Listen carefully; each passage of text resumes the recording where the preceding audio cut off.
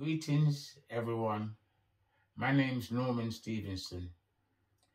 I'm the son of Gladstone Stevenson, known as Bungo Natty Dread, who was responsible, along with Mortimer Planner, for teaching the ways of Rastafari to Bob Marley and the Wailers.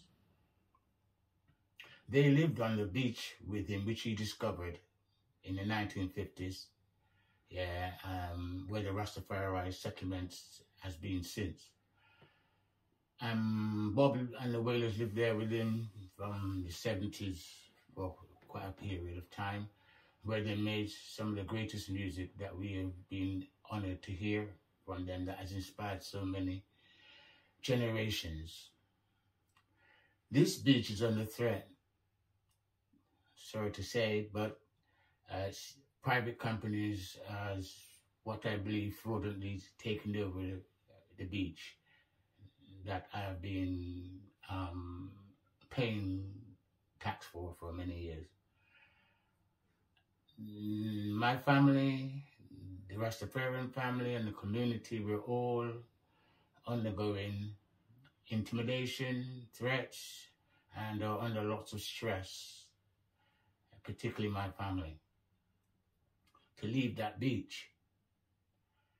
And their amenities are being cut off, water and lights, and access to food is difficult, and more and more and more.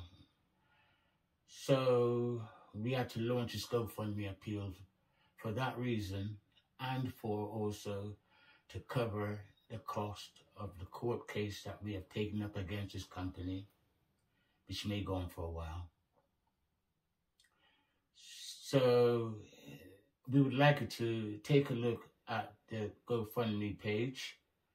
You can even access that through my page, afidance.org, which is AFIDANCE.org.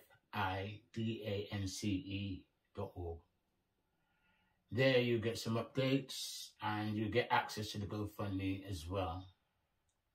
Your support is valuable, especially if you want to see this place that not a lot of people have known about, this beautiful haven. And we want to keep it that way, and maybe you can see it one day. If you cannot support us, please share. Thank you.